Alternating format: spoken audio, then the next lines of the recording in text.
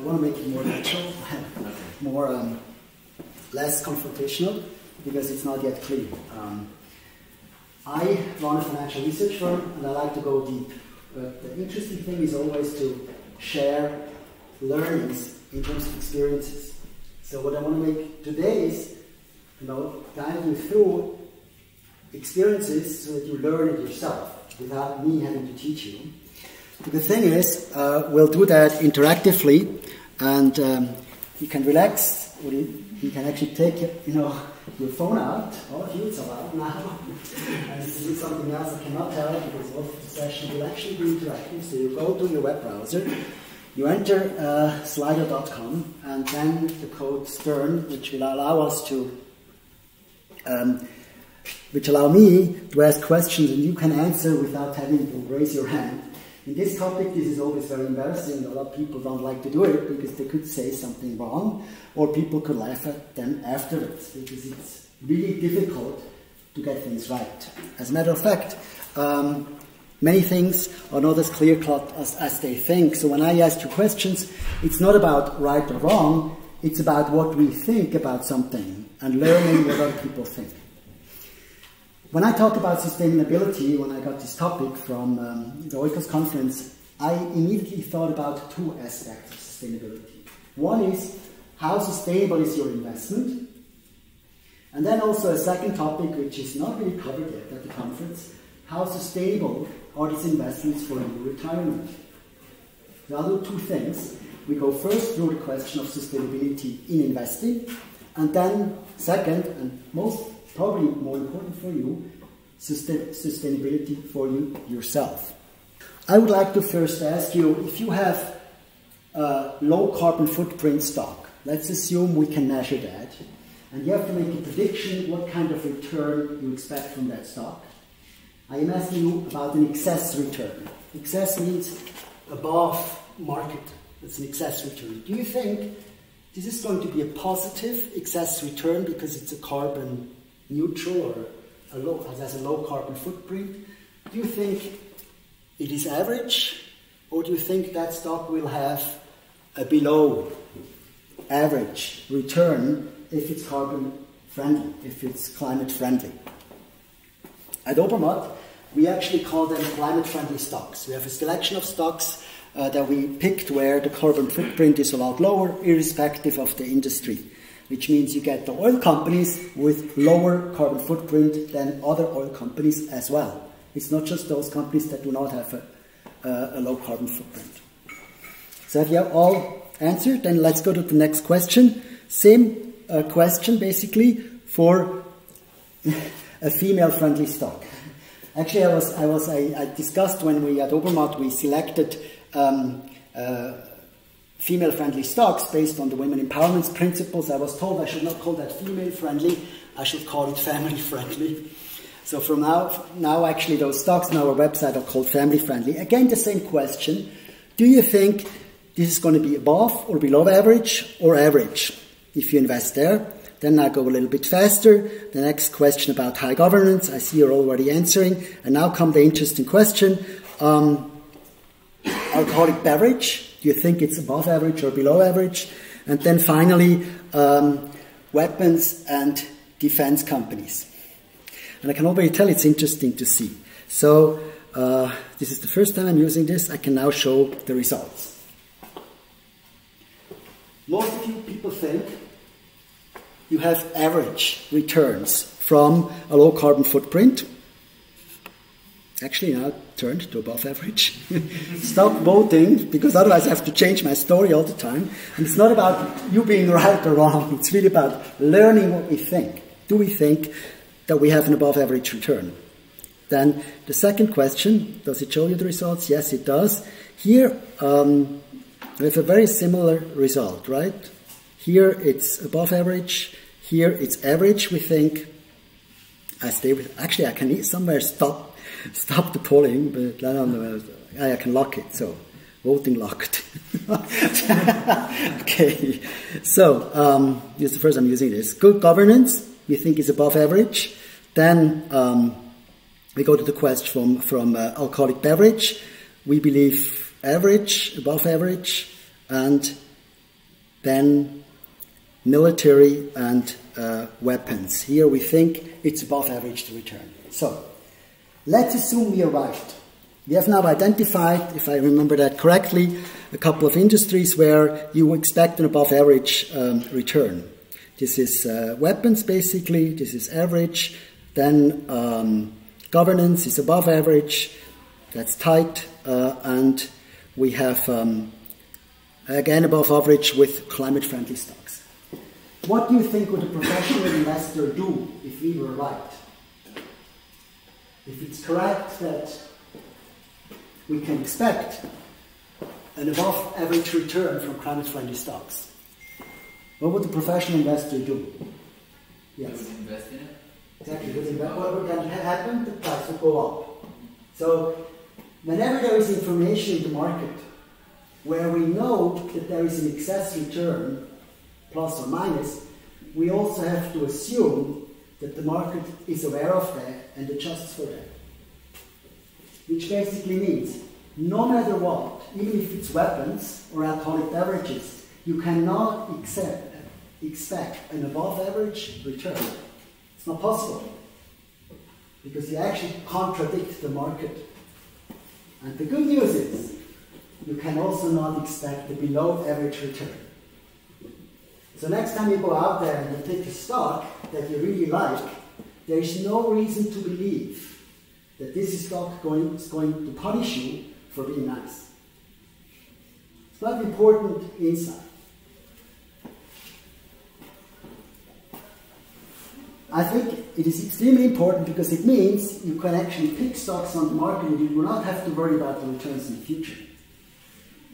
And a lot of people think if they do something nice, if they buy an ESG fund, and actually we had a lot of discussions here how they will have future outperformance returns in the future, and it was proven with many research studies in the past. But as a matter of fact, as soon as we believe that there is an outperformance return, it's not going to happen anymore. The reason is markets are prediction markets. You're not really trading stock really. What you're trading are expectations about the future. And because you actually put down your money, researchers know prediction markets where you have to make a bet are the best possible guess that a population can have about the future. That doesn't mean you can divert from the general opinion, but you have to know that this will be a contrarian position. It cannot be, it's not mass market. This, I think, for me, relieves me from a lot of stress when I invest. It means I don't have to be smarter than the market because the market is quite smart. I don't have to be one of those people who wants to outperform the market because what I'm getting from the market is good enough. And I'm not going to get punished for picking anything wrong. And that it's really important for assessing basically ESG investments for yourself, that while you cannot really expect an above average return, you can also not expect a lower return. Let's go a little bit more into the details and ask ourselves, what are criteria that we find important? Which one is more important? So I picked the first one, and you can actually go through, and I'll let you go through that one. Let's go through the criteria. Which criteria is more important for you when it comes to the first couple of criteria are social, then climate, then we come to social, and then we come to governance criteria. I have 8 to 10. So is being good at the protection of biodiversity more important than being good at hazardous waste management? Again, there is no right or wrong. It's really your opinion, what you believe is the more important factor. And you can actually go down, because I'm not going to read them all aloud. Just go down, make up your mind. I'm going to lock the poll afterwards when you're finished, and then we can look through what you thought is the right, is for you the right answer. These are the environmental criteria that have been researched by, who did that? That was not MIT, it's the next study. I think they got 641 criteria. And you can tell, climate change is one of the criteria, energy consumptions, for instance, pollution management. And what is interesting here in that chart, it tells you how important that criteria is, actually, for the ESG rating companies. And I've picked now criteria from here, where I picked one, protection of biodiversity, which is really highly rated, and then I picked one that was not so highly rated by the ESG agencies. And now we can go back and we can look. Always the first one is the one that is highly rated by the ESG rating agency. And now let's see how much we agree with that. We don't agree, huh? I have to lock it again. We don't agree, huh? Already. Let's look at the next one. Reduction of emissions. I have to see, let's say, can I go back to not showing the result? Not showing it? We do agree. Huh? We do agree on this. We do agree, huh? Just want to make sure it flipped it around, you know, this is the problem. Do you still have it in front of you? Yeah. Why don't you look if it's the upper one or the lower one? Because here it actually displays automatically the one. Yeah, oh, here on my, I can actually, I also have it. Okay. So we here don't agree. It switched it around. Huh? On the next one, here we agree. Human rights are more important than rights of indigenous people. We don't agree on community relations worth the promotion of inequality. Next one, we don't agree. Privacy and data security. We agree on transparency versus executive compensation, which actually is an interesting topic.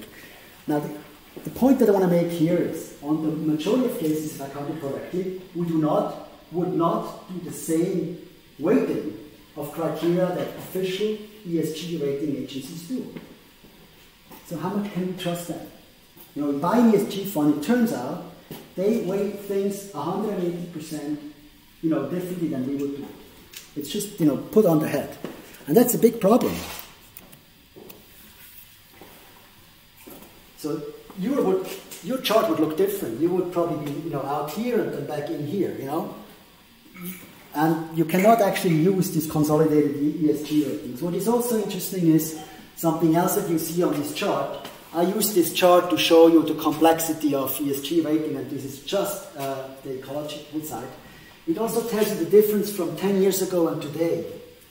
So today, you can already tell ecological aspects are a lot more important than they were, I don't know, 1 year it was exactly, 8 versus 18. So 18 is now, this is the solid line, it's research from this year, and the dotted line was 10 years ago.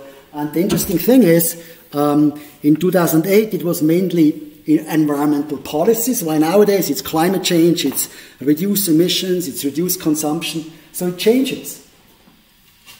Really interesting. I mean, we have 10 years only and a complete new set of weighting of those criteria, which I think is a huge problem when you invest in an ESG fund. So let's go to the next criteria. These are the social criteria. And you have the same picture. I think also in social criteria you could tell sometimes it's a little bit more than it used to be, but actually it's more probably just a change in priorities. On the social side, it was more human capital development. I think that was on the right side. Development and training. It was more important in 2008 than after the credit crisis. You know, things like labor management, quality working condition, health and safety, and supply chain management, probably because of the child labor issues and stuff, become more important. So we have a huge change again also in this area, but it's not an improvement of importance, it's more a shift, I guess, from the importance of individual ESG ratings. And finally, governance. That to me looked a little bit more like it used to look. It seems to be pretty similar. I mean, we have some extreme cases which are different, but by far and large, the attention moved from pay to more, you know, pay was a big concern in 2008, you know, executive pay was a big concern. Now the big concern is actually corruption and transparency.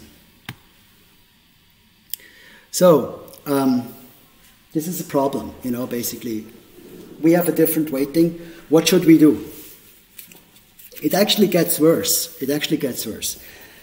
The ESG ratings who assess this, and that's, you know, the ESG rating agencies that assess this cannot agree. MIT did a study, and you see the result here.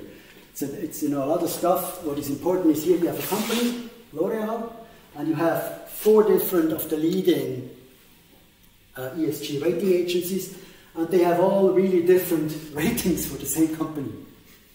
It's really bad. The correlation is 0.61, while for credit ratings it's 0.99. And you would assume, these agencies agree, but they actually not agree. That means management has no idea what they should do. There's a rater effect, which means it's a sort of a halo effect. If a rater sees something that's really good, it's going to rate other things of the same company higher. They found that as well. They cannot even agree, the rating agencies, on hard facts. If they're a member of the UN Global Compact thing, is something that the rating agencies only agree to 86%. They cannot even agree if is the CEO and the chair separated. Rating agencies have a correlation of 0.56. It's really shocking. And when you look at the best companies, they looked at 839 companies, and only 26 were in the top 20%. It should be 168 companies. So you could imagine, this ESG rating is actually something quite confusing. It looks even worse when you go closer. It's really all over the place. It really is. On top of that, the really high-rated agencies are Kingfisher, alcoholic beverages, and tobacco, Imperial Tobacco. It's a really high-rated, by ESG factor. Why is that? I'm going to cover that soon as well. It's for them a lot more important as a marketing tool to have a high rating so they comply with as much as possible. So, finally, I was actually here already yesterday, and I took a picture of something really interesting from a speaker in front of me. Maybe someone was here yesterday, maybe you remember. There are things that it's really difficult to agree on. Coal, we all agree, coal is bad. For the time being, we all agree. But adult entertainment, is that really bad? Some people think it is bad, if you're very religious. But then there are religions where, this topic is a lot less important. And I know there's also a generation change. While my generation was still a little bit conservative, the generation today is a lot more tolerant, think of gay marriage and stuff like that. So they will probably not worry if adult entertainment companies in that portfolio. If you go, what was that? Nuclear energy. I just watched a movie on Netflix from Bill Gates. Has anybody seen that? These 3 movies from Bill Gates on Netflix? Absolutely fascinating. I can highly recommend it. One movie was only about how he reinvents nuclear energy. He created a reactor, probably spent a couple of billions on that cannot explode. The reactors we have today have to be cooled so that they don't explode, so we cool them. And in Fukushima, they had the electric generators to generate the energy to cool the nuclear power plant in the basement where the water flew in. So, of course, the generators could not work anymore, there was no cooling, and Fukushima exploded. Bill Gates, somehow, because the technology by now is about 30 or 40 years old, there was no development since the 80s, probably since that Long Island, I don't know, what was it called, in the States, catastrophe. There's no development in nuclear energy anymore. And he actually developed with scientists a nuclear reactor that when you turn it off, basically when you don't attend to it, it just keeps on generating heat. But it doesn't explode. It's like a candle, it just burns down, basically.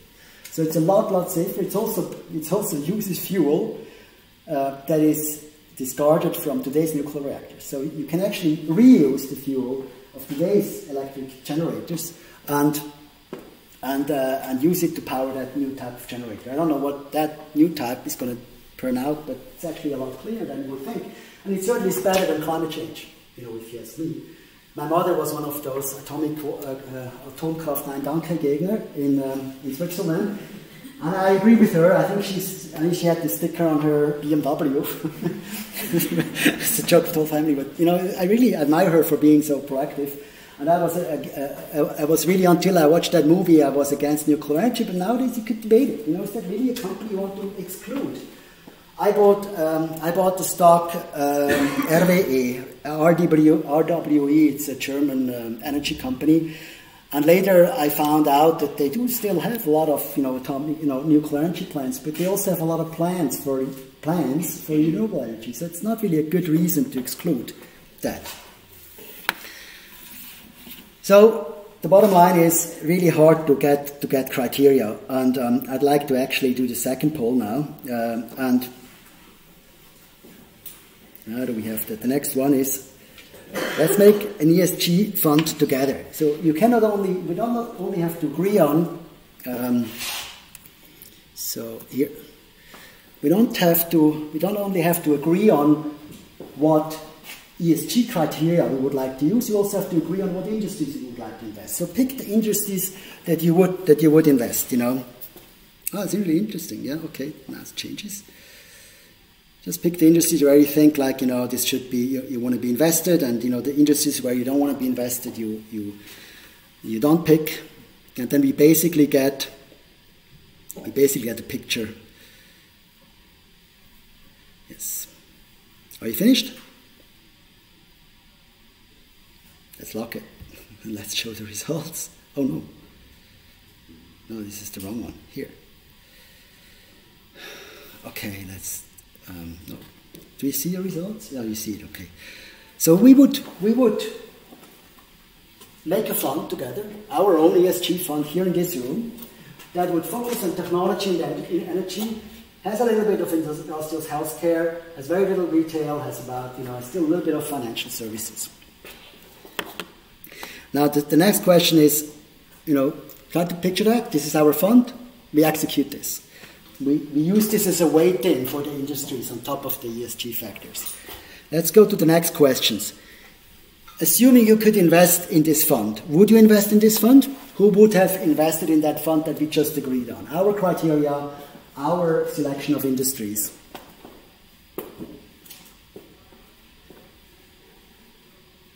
So someone would not invest. Most of you would invest. It's probably one learning here is already, if you do something yourself, you're much more likely to invest. It's actually my point that I want to make for today. Now, the next question is, those that say maybe, think about the reasons why you would not invest. And let's try if that would work. Now you can actually enter words. And I'm just interested to see what are the arguments that would speak against investing in that fund. Is there anything that comes up to your mind? You don't have to answer. We can also just skip it. I was just wondering if there are things that come to your mind why you would not invest in this fund. That's a good one. Not enough information. I should actually stop here because that's the point I want to make on the next. Too little focus on financial services. That's a very interesting one. Can you also upvote other questions? I think you can. I don't know if it works, maybe not.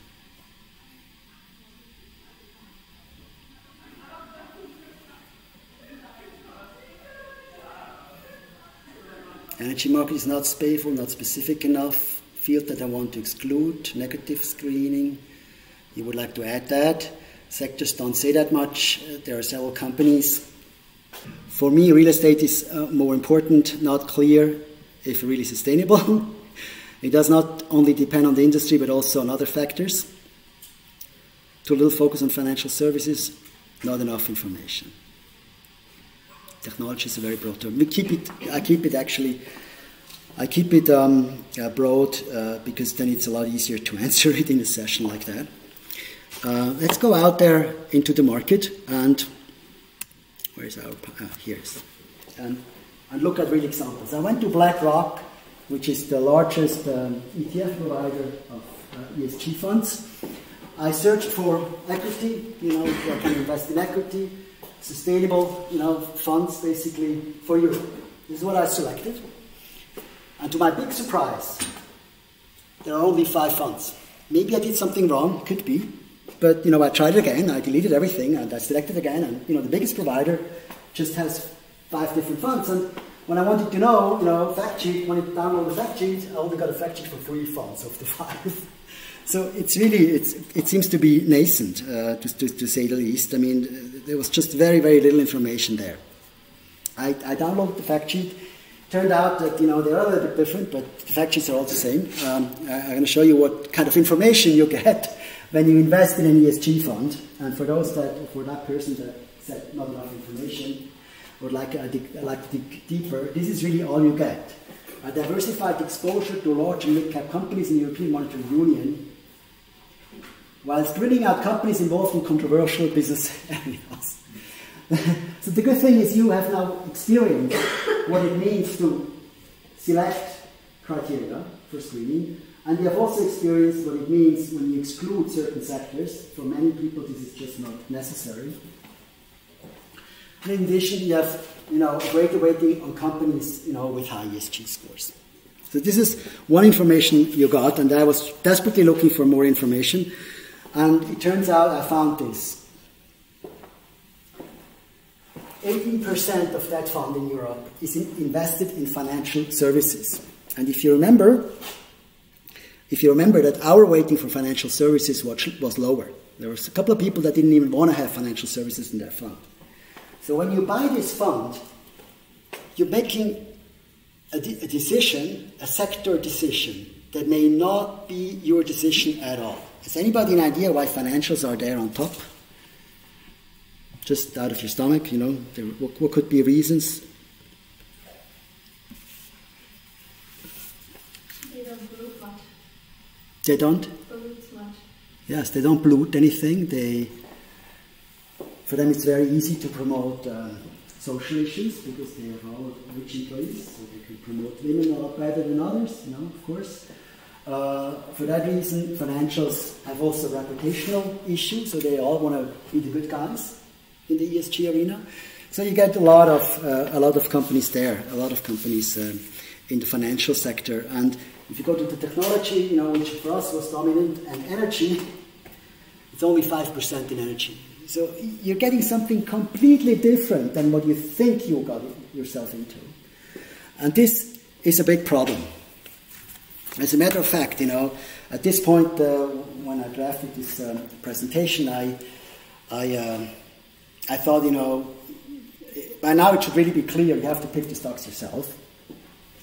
Because, you cannot rely on ESG scores, and you cannot rely on funds that have been created based on those ESG scores, because they are decisions about industries and regions and companies that may not be the same as yours.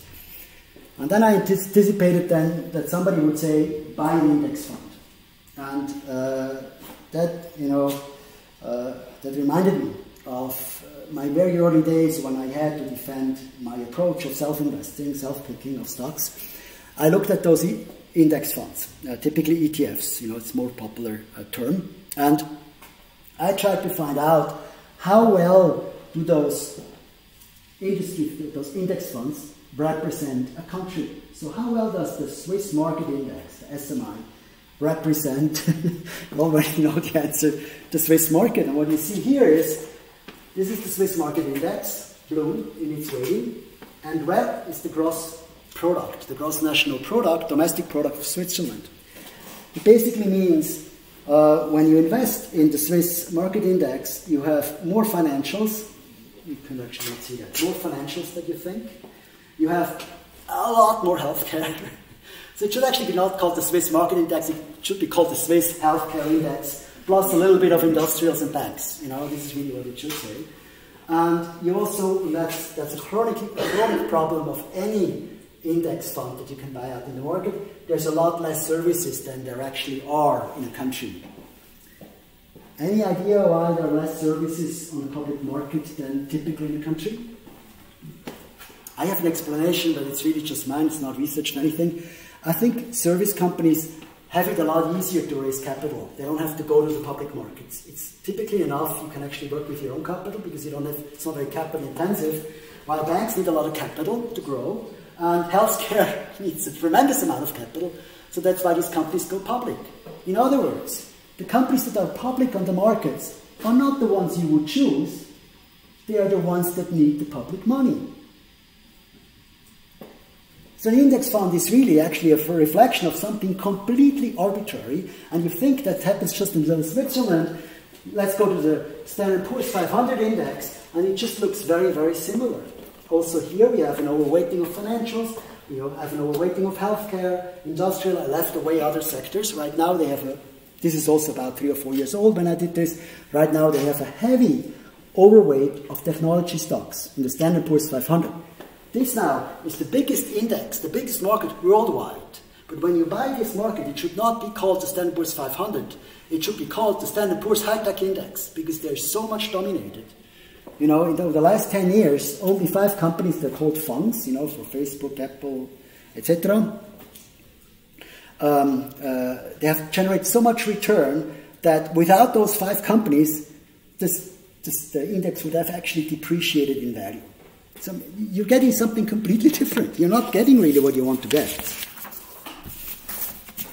And to come back to Switzerland, how it looks today, when you buy the Swiss market index, it's mainly dominated by these 3 companies. So it's not at all a diversified, portfolio. If you go to your bank and you buy this as your portfolio, they will probably give you a call and say you're too heavily exposed by the index fund. They will probably say you should not just focus on 3 stocks. You should have more of an equal weight approach to investing. And this is actually something you cannot do with indices, because indices are always weighted by market capital. So you will always get the stocks that have a heavy market capital in an overweight. That you would never do. If I ask you now, how would you weight your portfolio? Something I've thought about, how would I weight my portfolio, and you probably haven't, so I give you my answer. I would probably weight it by the profit they make, for instance. Companies that make more profit have a higher weight. Or I would weight it by the sales they make, or by the number of employees, or the number of invested capital. I would never come to the idea to weight a portfolio by the price of the stock. It's just something totally unnatural. And why do you think that happens so much with funds? It's also an easy answer. It's a lot easier to make a financial product if you weight the stocks by market cap. Does that have anything to do with you? You're getting closer and closer to your personal sustainability? I don't think so. Let's go back to the ESG fund by BlackRock. That's something really funny there. It also has a performance chart. Basically tells you when you start in February 11 and you end up in February 20, this is really the fund's performance. Depending on the history, it looks different. So if there were a crash somewhere, you probably start after the crash. We had the crash here in 2010, 9, 8. So they start after that crash. Then it looks really good. And what was really interesting here to see is that they put something which is called benchmark to compare to. So, and implying here basically, this is almost like the benchmark. It turns out what is the difference between the benchmark and your fund is called the tracking error. You've heard that word if you've been here yesterday already. The tracking error is, how much do I lag behind my benchmark? Sometimes actually I'm in front of the benchmark, sometimes I'm behind. More often you're behind because you're not fast enough to buy the stocks, or you want to buy them first for another client, who knows that. You don't know, you cannot get that information, it's impossible. It turns out you lose 1% over the 10 years, which is another 0.1% every year. Yeah, it's a cost that you are not, you look at the cheap index fund, the SMA you can buy for maybe 20 basis points of 0.2%, but you have to add 0.1 because they just don't pick the stocks the right way. I don't know where that money gets lost. But the worst thing is actually this type of chart. And I show you at an example. I have a good friend who went into wealth management, and he has his own company, he's very successful, and he came to me a couple of years ago, it's 2016, and he showed me, let's call him Andreas, how well he performed over time. And if you compare that to a really prestigious fund like Big Day or LGT, they were a lot worse, And I looked at the chart and I was like, yeah, it's really good. Since 2004, we're now in 2016, it's 12 years, really a long period. And it's completely outperforming. Does anybody see something suspicious on that chart? It's really hard to see. It's really hard to see. Yeah, Valentin? It actually follows the same path. Yeah, that's what actually got me working. Like, you know, it's actually quite similar if you take out, you know, from here it looks actually quite similar. And what I did is, he used that chart to convince me, or trying to convince me he performs better than the index. And what I did is, I wanted to look in what year did he actually perform better. So instead of using that chart, I plotted down all these points. I had to do that from hand, because of course it doesn't give you the data. And it turns out that's how it looks if you look at annual change in the portfolio. And you can already tell now that, you know, here in 2005, I think, you know, Pictet outperformed. In 2009, Pictet outperformed. In 11 as well. In 13, they were the same. 14, they outperformed. 15, they outperformed. And 17, they outperformed as well. It turns out in 8 versus 6 cases, Pictet outperformed Andre in that year. And suddenly it looks very different. He basically only made money once here in the credit crisis. If I want to invest in Andre, I should only do that if I expect another credit crisis. Because he may actually do better again, because he's quite smart. He makes a lot of money with that work. If I look at a more recent time frame, if I start in 2010, not much later, Pictet actually performed better overall. Now you think this is constructed. This is just, you know, Andre, my friend Andreas, was also at the high scale. So you would think like, yeah, this is just a high scaler, and of course he kind of, he cheats his way around. But you know what? There are others too. Yesterday, the exact same chart was presented by a professor from Lugano. I don't want to blame him. It's done over and over again, and I want to take a picture today as well from the Credit Suisse presentation, UBS presentation. If you look at that performance, you come to the conclusion, you know, Switzerland does really well, but if you just pick another, you know, if you just start here, for instance, you know, compared to Europe, then Europe would be up here. Europe would completely outperform Switzerland, and it's something you cannot see. You could probably look at this one correctly, you know. But then, you know, just a little bit later, we get the exact same chart. You don't see it here, but basically it was another metric, outperforming for a while here, and from here on, just going in parallel. As a matter of fact, they dropped more, the line that we liked better, than the line we didn't like so much. They didn't drop as much, maybe because they can't drop as much. And my conclusion is really, don't ever trust this type of graphs. It's done by everybody, and what is completely forgotten is not that they are misleading. I mean, you could use the graph that I drafted, and of course, the problem is the time frames we're looking at here are way too short. Every statistician will tell you 2004 to 2019 doesn't mean anything. If an economist does an analysis, it has to be 30 or 50 years, and nobody's around to prove for that long. It's just a matter of fact. Unfortunately, that doesn't mean people are not outperforming. I believe LGT and UBS and Safra Saracen do a very good job in active management, but they cannot prove it with numbers. This is the big difference. I think active management makes a lot of sense, but do not try to prove it with numbers. It's always misleading. Be honest about what you do, you know. That's why I say, I do it in this way. And if that worked over the past 10 years, doesn't even matter, because we also know things go in cycles. We forget that. We tend to forget that, you know, investing is a little bit like life, you know. If you have a certain style of investing, it performs very well. And then there's a time when it doesn't perform well, like the last 10 years. Dividends have really performed very well. Value investing has performed bad. High-tech investing has performed really very well.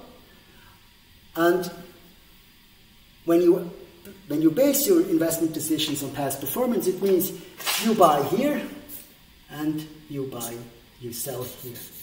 You buy here and you sell here. Because you always buy the stock or the fund with the best performance then when it's peaking, and you're selling when it's actually at the low point. I have this insight from a company called Research Affiliates, who's trying to do another way of weighting of the indices they perform, and the CEO there said, don't buy our funds, they're totally overvalued. You know, Research Affiliates is here, and the CEO is getting really nervous that, you know, because of his investment funds all performed so well, they're now really expensive, and if people now move in, they're all going to be disappointed. And he was honest enough to say that. In addition, that performance is such a bad metric. There's also a risk metric that is used a lot, which is deviation from the mean, from the market mean. The beta was discussed today. I think it was discussed yesterday as well. And if we assume now that this is a market index, let's do it a little bit differently. If we assume this is a market index, and this market index today is dominated by tech and oil companies, you know. Let's take oil companies. How would an oil company probably perform because it's dominant in the market? It would probably be similar to here.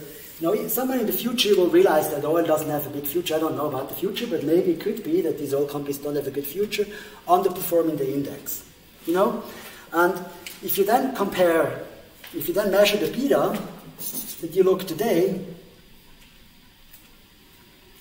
then this beta would be quite low because it still would move with the market because it's a large stock. If you take a wind company, wind energy for instance, you know, it doesn't have anything to do, even if it does like this, it's going to have a very bad beta. It's going to have a lot of deviation from the index. So when you look at this, it has nice words. You know, Markowitz was the big term yesterday, the, what's it called, risk-adjusted return, you know. Risk-adjusted return gives you a good risk-adjusted return for the oil company and a bad risk-adjusted return for the wind energy company just because wind energy is not yet dominant. So the second most important figure is again something that is really dangerous to rely on. And then finally, the case that is made very often, I jump now a little bit, I have this down, is how much you actually pay. I did this chart. I have to tell you a story afterwards. What you have here is when you save 10,000 every year for 30 years, something you should do. I didn't do it, I have to save a lot more now. So you take the cheapest fund worldwide, Standard & Poor's 500, has 0.17%. There's now discussion, there's zero costs actually for a Vanguard fund, but things like the SMI are a lot more expensive often. Euro stocks more expensive. When it comes to emerging markets, 0.67 is not uncommon. We don't even have included the tracking error and other costs that the funds can actually charge directly without showing it in the total expense ratio to the fund money, for instance, trading fees. Or you go to a financial advisor. You know, you basically lose, after 30 years, you lose at least a mini, or whatever that is, Fiat Punto probably. I made the case for, Credit Suisse is not one of the sponsors, right? I made the case for Credit Suisse, where they charged for the Dritte Säule product. You know, the third pillar in Switzerland is a popular saving product for everybody in Switzerland, and they're charging between 1 and 2%. And I made the case that if you calculate for 30 years and you pay in, at the end of the day you've lost a Tesla. It's about 120,000 francs. And for me, there's even a blog, you know, Tesla, Hermann Stern, and you know, Credit Suisse, you'll find. And for me, it was just amazing how much money you actually leave on the table for something that is so difficult to measure. You know, the performance is so difficult to measure. I'm not saying professional investors do a bad job. I'm convinced they do a good job, but we cannot measure it. And it certainly is dubious after, you know, for ESG funds when we see how difficult it is to actually even assess the criteria for such an ESG fund. And now we are actually coming to something else. You've seen now, it's probably worth investing. And my big question now is, would you? This is the next topic. A lot of people would not invest. And I'd like to try again why you would not invest yourself. What is it that, you know, keeps you? You can also just, you know, use a word. Why would you not now, after seeing that how much it costs, how difficult it is to assess performance, how difficult it is to set the right criteria, why would you not invest yourself and pick the stocks yourself? And now we are really about the question of sustainability for you. There are reasons, because very few people actually manage their own money. Too much work, fear of losing my whole investment. I think we could already stop here. No understanding of the market. Overwhelming. Sorry, I have to show it to you, of course.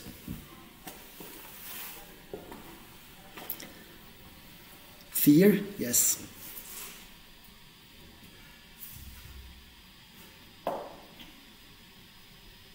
So let's start first with the question.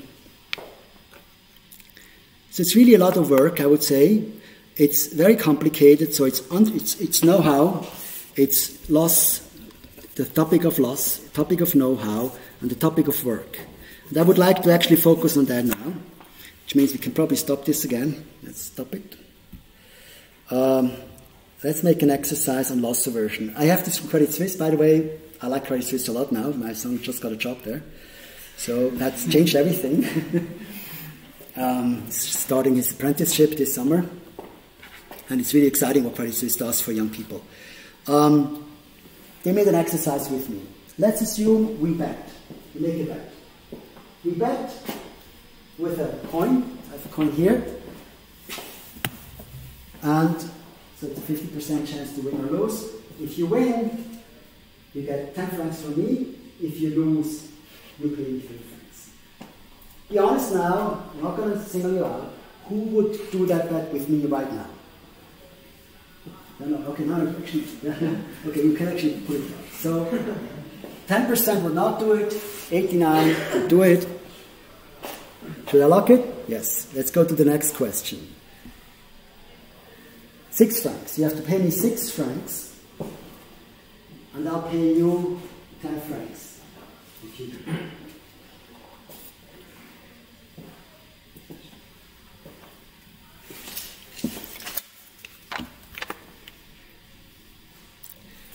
Okay. Now, you do it for real. You have to raise your hand if you don't want to bet. It's 10 against 9. Who would do the bet with me? I pay 10. If you lose, you pay me 9 francs. Who does not want to participate? After I pick someone that does. Nobody, and I cannot pick you. If somebody I would have done the bet? Who would have done it? You? Okay, well, I'll pick you. Is that okay? So, who wants to throw the dice, the coin? Which one do you want to take? Head or? Head. Head, okay. Is it? I won't. You don't have to pay. It's okay. The expectancy value of that bet, how much was it? The expectancy value was 50 cents, and you would have gotten my 10 francs. 50 cents because you can lose with the 50%, you can lose 4.5 francs. With the 50%, you can win 5 francs. The thing is, and we have already seen it here, losing hurts a lot, you know. And, you know, this is really brave of you. You're probably very rational here, and so like, you know, this just makes sense, you know. But most of us are really emotional. And this is one of the biggest reasons, the most important reason why you should give the money to someone else. Because most people behave wrong when it comes to investing. If you have to decide, do you like this market or this, you know, economy better than this one, most will actually say, I like this one a lot better. But the opportunity lies here. You see? When it's down, you know, when actually the markets are bad, then you have opportunity. And one of the biggest costs in self-investing is actually that you exit here and you buy here. And the question now is, how can you avoid that fear of losing money? The fact is, you do lose money. I've worked with that problem now for a while, and I found a couple of interesting insights that help you control your emotions better. The first is, that was from a friend that also studied HSG, that went to Bank Wegerin, which unfortunately does not exist anymore. But he showed me that the Great Depression actually created wealth, and he showed that by a picture which is now part of my advertising material. So if you've invested in 1929 a certain amount, and you look at what the index actually did, the index actually, dropped a lot, to maybe 30% or 20% of its value in 1933, then recovered a little bit. It was really down, all the way down to 1954. The normal reading of that chart is, this was really bad. If I had invested my money here in 1929, I would have to wait until 1954 until I had my money back. But this friend from Gallen told me this is the wrong picture, because you get dividends every year. You have to assume that you reinvest those dividends. And when you reinvest those dividends, you're actually up here.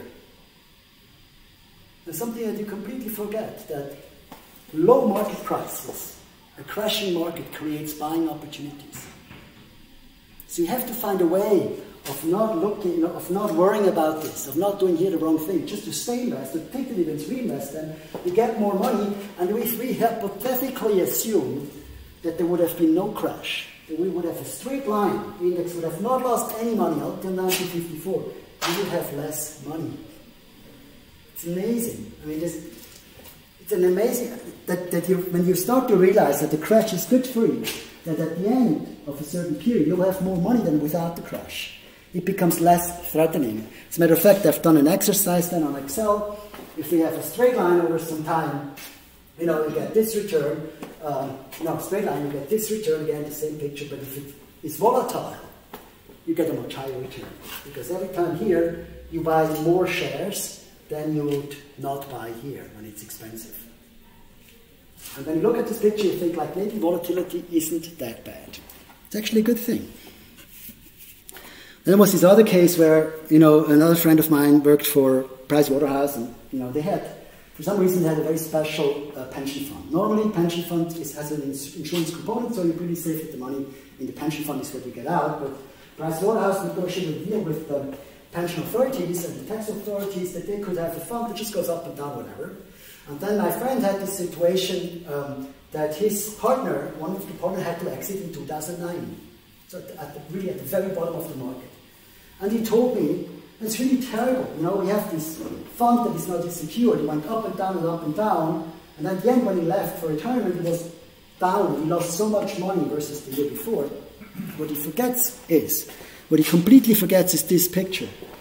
He made a lot more money beforehand. So even if you lose at the end, you should not look at this. You should look at what you had made with a fund that is less volatile, but has a much lower return. And that, did you get that? Mm-hmm. Okay. And that forgets another picture. We are not saving today and never for the next 30 years. We're saving every year. And I made a very interesting calculation. What happens if you invested every year in the worst markets of the world? Maybe you're too young for the PIGS countries. You know the PIGS, the 20 PIGS? It's about 10 years ago when Portugal, Ireland, Greece and Spain had the big crisis. These were really bad markets. And what I did then is I looked, how much would I have made in those markets over the last 20 years if I invested the same amount every year? Where you save.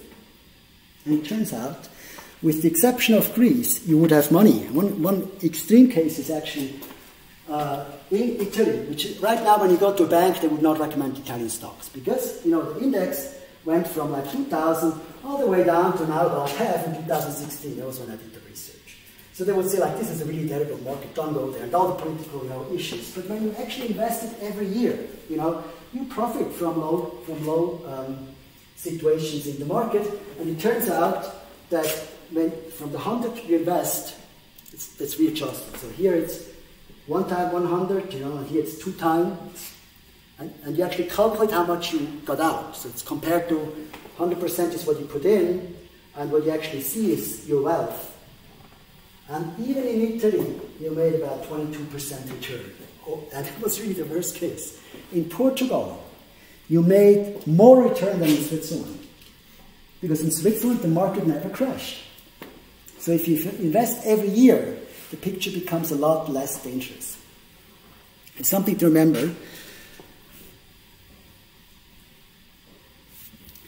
And the case I want to make now, that investing is actually something you would enjoy a lot more than you think of.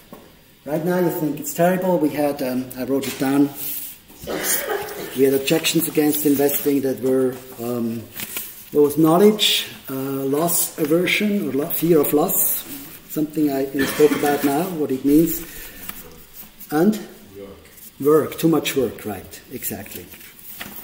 Yes, so what I've done is, I said, I still like to know what I have.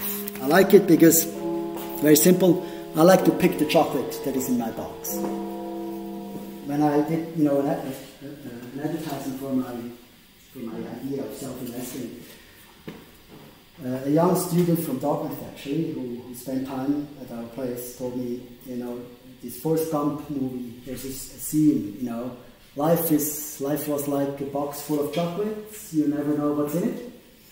I like actually to know what's in it. And one of my cases is, if you pick the stocks yourself, you know what's in it. And in order to do that, I had to solve these problems of too much work, of loss aversion, and of work. Right? Now, work, information, and loss. Okay. The loss aversion, I'd like to cover that because that was the topic we had until now, can only be done by not looking at your portfolio. This is the only way. And today, I will never look at my portfolio. Because there's a 50% chance that your stock will have lost in a day. It's just statistics. There's only a 30% chance that your portfolio will have lost after a year. It's also statistics, but still 30%. So if you believe in what I've said now, and you're worried that you're going to feel bad about your losses, the only way, and that's actually in the New York Times, the only way is not look at it. There's no other tip I have, because loss is going to happen. And the other thing was, how do I make it less work? If I would like to ask you, what's the type of information you would need to have to make it less work? What would you like to know from the stock? So if you invest in a stock, my question is, what is the information that you would like to have in order to make a decision? So you would like to know the general development of the markets in order to buy or sell? Like the cost of the stock? Or what did you mean by cost?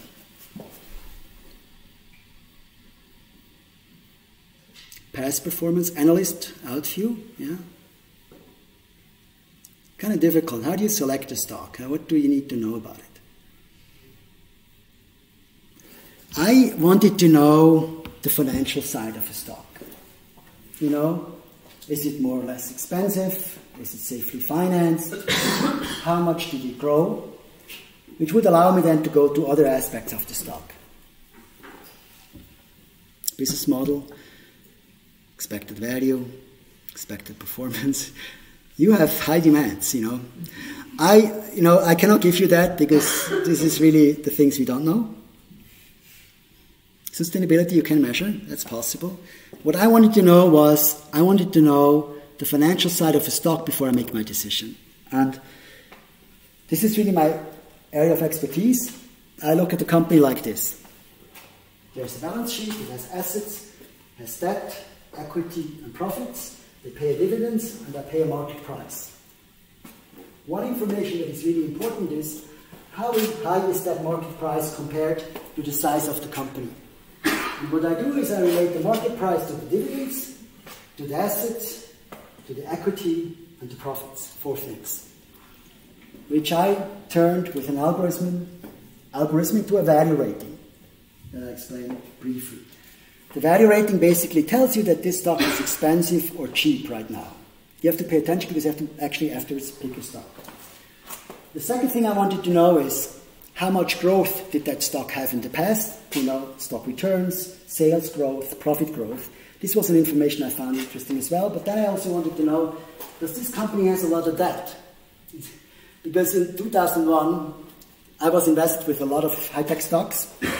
At that time, I had my own high-tech startup, so it's not at all diversified, and decided I need to diversify. I cannot have only high-tech stocks and myself work in a high-tech company. So I picked a really safe stock in the energy sector with the name of Enron and made my experience that that is actually quite important. So I also have a safety rating, how much debt would this company actually have? And I would have seen that Enron had a really bad debt rating because they have a lot more debt than anybody else. I turned that into a ranking. So when you have something really complicated like the price-sales ratio, which for this, by the way, Novartis about 3 years ago or 5 years ago was 11.2. You know, I turned this number, which doesn't tell me anything, into a ranking from 1 to 100. 100 means really cheap, and 5 means actually quite expensive. You know, it's quite a bad price-to-sales ratio. I did that for all metrics that I discussed, and the result is a rating for value, growth, and safety. And what I would like you to do now is to pick a stock and make a decision, and afterwards explain in the audience why you made that decision. It's either a buy decision, it's a sell decision, or it's a hold decision. Hold means you don't know anything about that. But you know, I prepared a couple of stocks. Here's really what we have to do. We pick a stock from the list. You can search for it on Obermatt to find more financial information, but you can also go to the website and find information about the stock, and I only give you 10 minutes. And then you make up your mind if you like that stock or not. And you make a buy, sell, or hold decision, and then you can promote your idea in class if you'd like. And the list of stocks I have here, these are all stocks I picked because they have a good value rating, a good growth rating, a good safety rating, and then a good combined rating. This is basically tells you that this stock is not that bad. It goes more into details, but you know this is actually a stock that you could look at.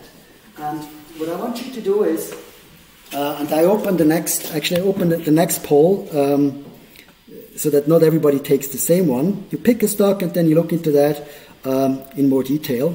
So please on your app pick the stock that you like, and I'll show that. So when something is picked, you don't pick it anymore. Just pick another one. Yeah. Where do we see the stocks on your website? You Google the name of the stock plus Obermatt. Okay. Obermatt, the name of the company, and we will find it as the first result. So Umicore Movi is taken. Alstom is taken. Aviva is taken.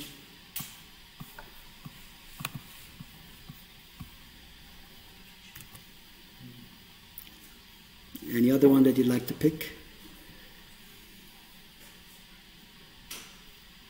You can also do it together, you don't have to do it alone. Vestas, Metso, Cummins, still available.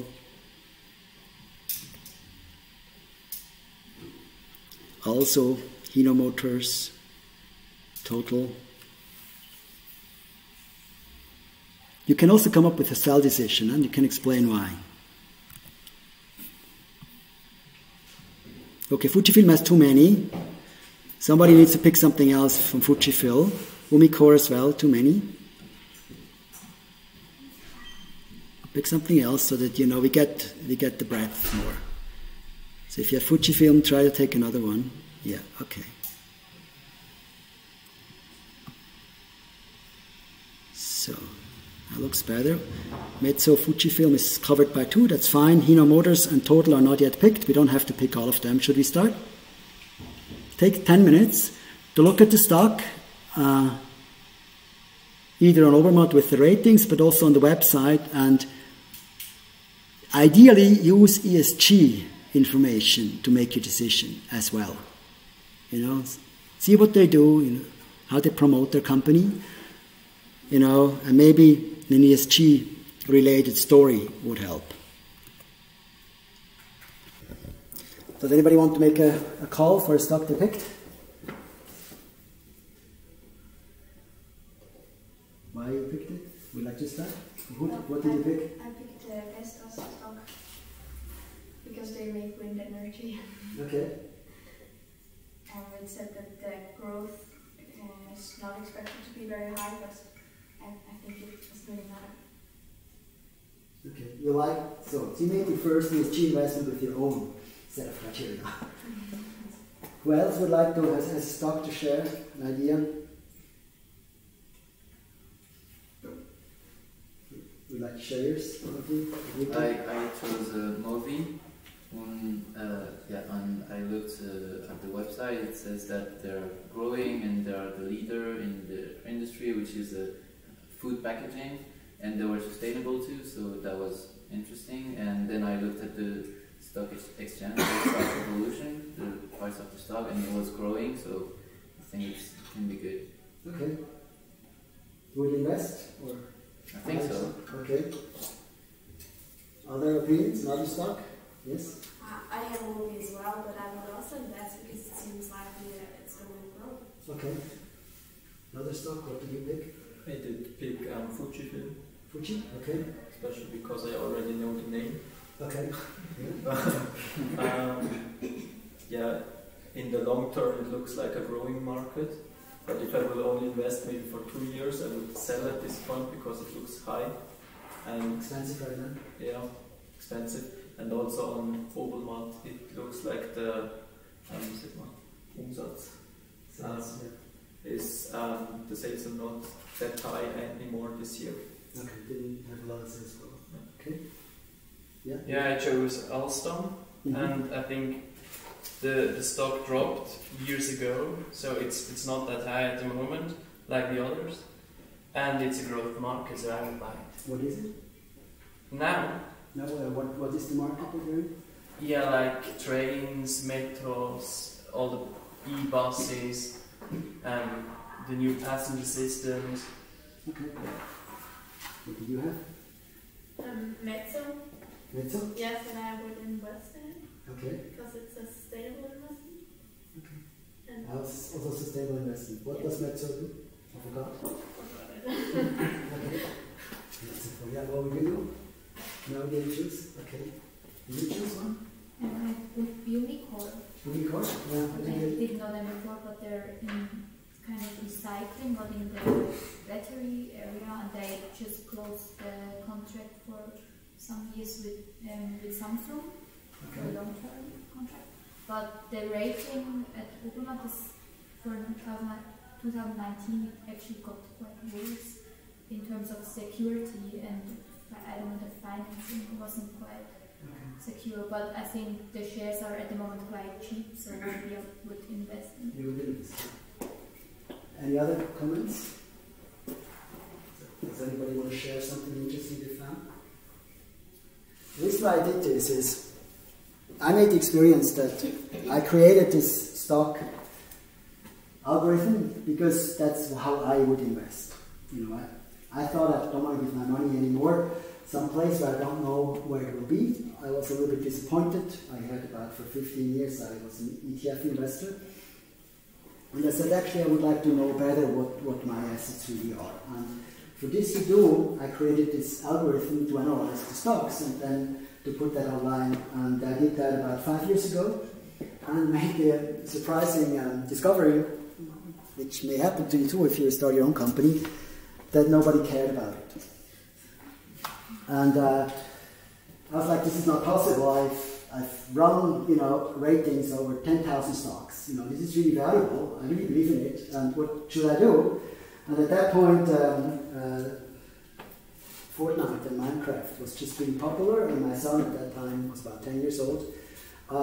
Watched other people play these games, which was something for me completely new. Like how can you watch someone else play? I just couldn't believe it, but he was so into it that I decided I just now use my own system and I buy my own stocks and I put that online as a video. At that point I was really terrified because I now make a stock decision there will certainly be a stock decision which is bad and I will look like a fool. I was really terrified. I started my first couple of picks and after 2 or 3 weeks, or 5 weeks, maybe it took maybe 2 months or something, I suddenly realized it's more fun than I expected. I'm not a stock picker really, but I wanted you to have the experience that these stocks out there are actually quite interesting. You know, we've only spent really little time right now. By helping you with the financial side of the stock, you feel a little bit more comfortable looking at those stocks because you already have a rating, and I'm not the only one. I mean, banks have really good ratings on stocks as well, and some of the banks are open about these ratings, and you can use them. And I realized there are so many interesting stocks out there that I continue doing that, and in the meantime I have 200 videos on how I picked stocks, and about 70 shares roughly that I bought, and of course, out of those 70 shares, I put actually my statement online so you can download it. And I do it only once a year because I don't want to look at my portfolio. And even then it's really difficult, you know, I look at it and I make a PDF and I give it to my assistants immediately to upload it. In order to not look at it, I have now about 70 stocks, and of course half of them have a loss. But only if the losses are a little bit less than the profits, I'm fine. I make a return, and I really like the fact that I know exactly where I'm invested. And that brings me to the last remark. Over those 5 years where I started to invest, and I attended a lot of conferences like that, where I listened to other people that are really smart about investing, and I also read books. I never came across an argument what should be dangerous about it. You know, it was never really convincing that picking a stock should be anything more dangerous than picking an ETF, with the only exception that an ETF from day one has more stocks in it than your own portfolio. On the first day, your stock portfolio has just one stock, of course.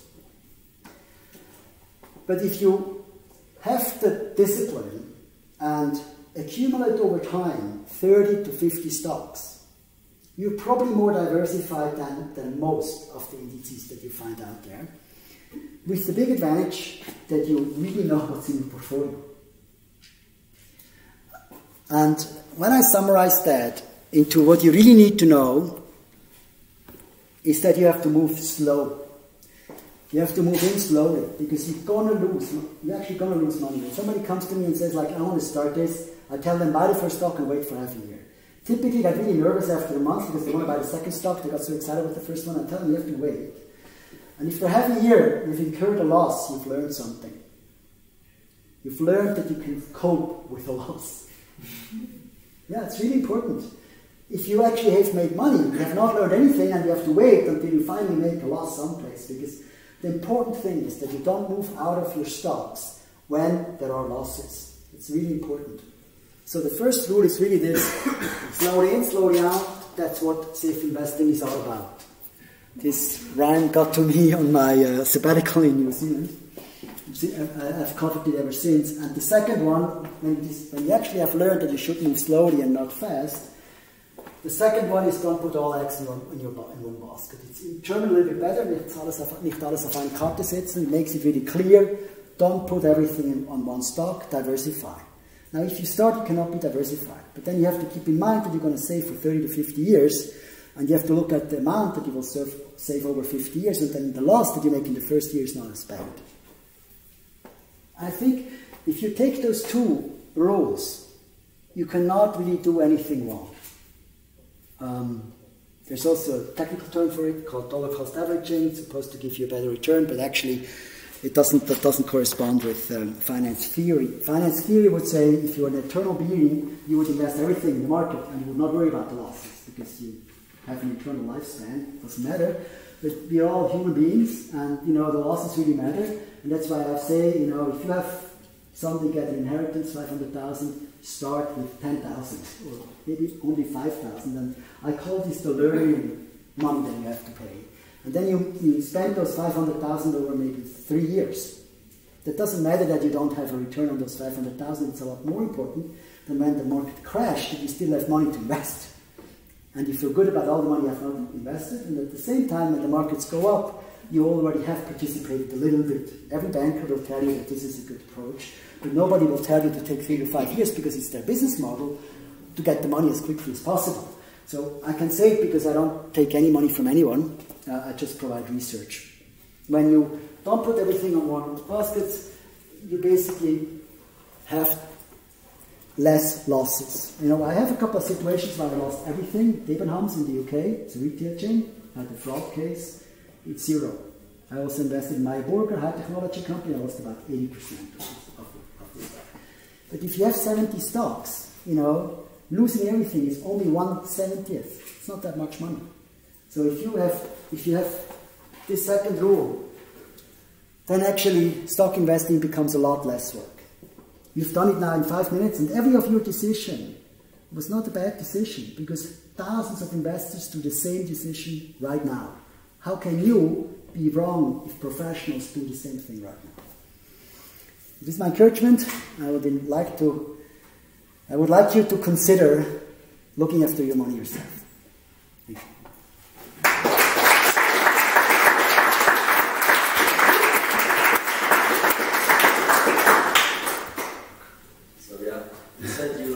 Chocolate and put the right ones, so from there on, I guess it's quite a good present there. Thank you. Thank you very much. I guess if you have questions, you can still ask you some time. Other questions? Yes. So when decided you to sell your stocks? Yeah, I get this all the time. I invest my money because I want a return on it, and I sell my stocks when I want the money to buy something else. I mean, I have this, you know, stock subscription where you get stock tips every month, customized to you. And a year or so ago, someone cancelled it, and I'm actually quite in contact with the people there. Not that many to pay for it. And you know, one said like, yeah, I have to cancel my subscription because you know the markets are going to crash. It's now a year ago, and we still have booming markets. You can never know when the markets crash. For me, when I started in 2015, I thought the markets are at their peak, and I still think the same. You know, it's just you cannot know better. It's impossible because the market would have crashed if it's not. So for me, it's really I have sold now stocks. I'm going to publish that soon. When there was a spin out and the stock was only 2,000 francs in my portfolio, and I said like for 2,000 francs, I'm worried about that stock. And I decided either I'm going to buy more, so I have 5,000 or 10,000 of that stock, or I sell it all together. So that was the reason why I sold. But I never assume I know something better. So I never assume this stock is going to crash. Of course, sometimes this stock I may come across a quote from the CEO that I find really disgusting, you know, could happen, and then I sell it, because I don't want to have it anymore. But I don't assume that this will actually be the moment to sell, because I just don't know.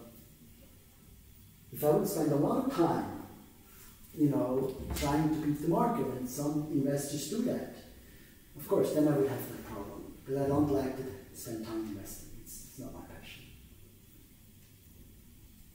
Other questions? Yes?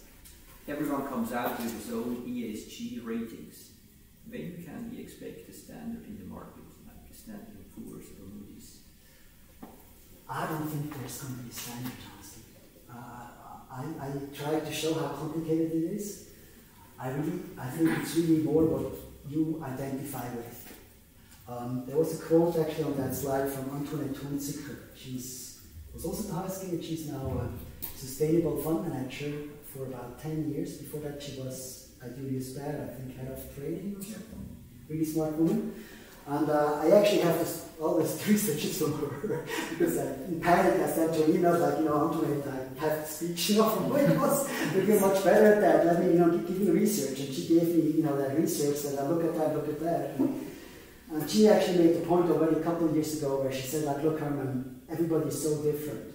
You know, for instance, I like defense stocks. I think it's important that we defend our country. I don't have any problem with that defense weapon stock that we have in Switzerland, RUAG.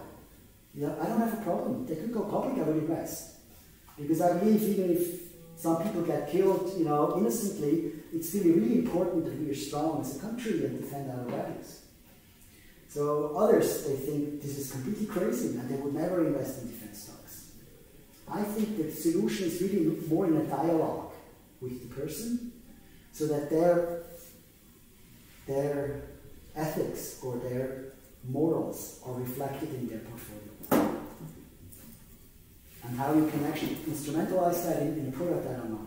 I mean, that's really difficult, but it could happen by being a lot more specific about what the fund is all about. So the fund is not about returns. What I would do if I were a fund manager, I would say we don't publish returns because they're misleading. I'll show you why. Maybe I would put a video online where people can watch why we don't show past returns. And I would say that it's not about the returns because we don't know what the returns will be in the future. It's about your criteria being reflected in the philosophy of the fund manager and the fund. And I would spend a lot more time on that. With Credit Suisse, I just had the issue now that I can save a lot of money by putting money into a pension plan, one 1A plan. And you know, the big problem is really that I have no idea who stands behind those plans. You know, they make their investment decisions, I have no idea. They probably switch at one point in time. If I had more identification with the person managing my money, I would feel more comfortable about it. Other questions? We speculated over lunch. I think it was either Valentin or it was your idea, basically, where you said, like, I would like to see bankers publish their opinions, you know, what they do themselves. It would really create a lot of trust. And that's something that, if I were a bank, which I probably will never be, it's something I would do. I think that for a private bank, that creates a lot of trust. When you know what they are doing. Any other questions? Should we stop?